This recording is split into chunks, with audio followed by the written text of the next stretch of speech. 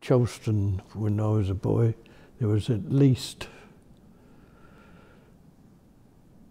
seven men working on the farm, 8 men, probably more in the summer.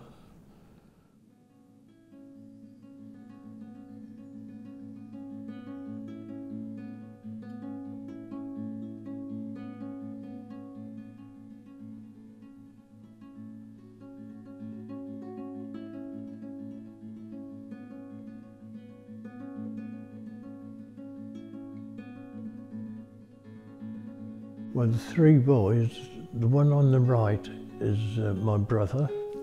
He was completely different than me. He was quiet, more brainy than me. He studied more at school. That's more than ever I did. The one in the middle is me. Well, before the tractors come, I used to drive the horses. Used to do hay turning, horse raking. And I used to love working with the horses. And the other one is John Higgins. Mrs. Higgins was the housekeeper. John Higgins is mother. She lived in the house. And the shepherd is my uncle. And when he was a child, he was following a mower and he fell over and cut his hand right off.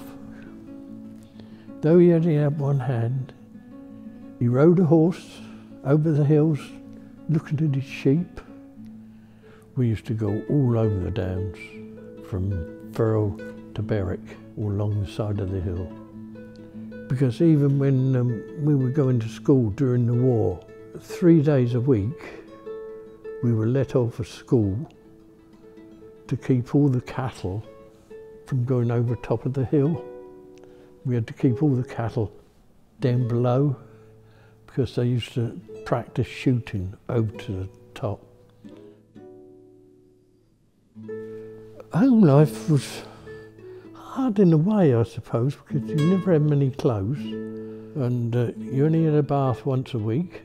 Food, you had the same food nearly every day.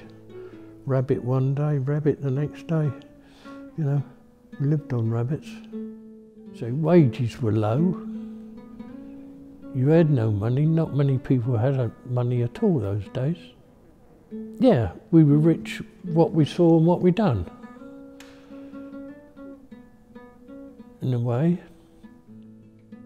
The day I done the painting at Charleston, we were scrumping again. We used to call it scrumping them days, pinching apples. And we were up the tree, and all of a sudden my mother come tearing round because she knew where we were. Come here, you two. She took us home, washed their hair, washed their faces. We were dragged to the house, and Vanessa, she was there, and she told us to sit down. Then she told us to stand up, and she just went. Within about, what, 2 or 3 minutes, that was it.